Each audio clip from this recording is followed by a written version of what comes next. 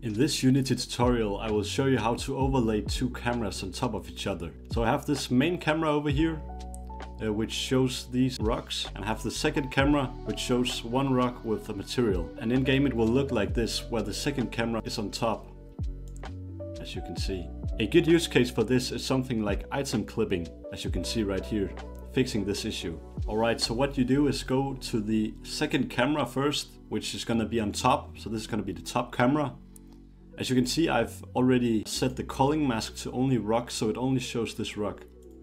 If I go right here, I've added the rock layer, so it only shows this rock. That's the only thing it renders. What you do is change the render type to overlay, and you go to your main camera, the camera which is going to be behind, and you add the second camera to the stack, like so. This is all you have to do. And as you can see, now the second camera is on top of the main camera. If I move it around, it's on top. Even if I move it backwards, it's gonna be on top. So yeah, I hope you liked the video. Just comment if you have any questions. Have a good day.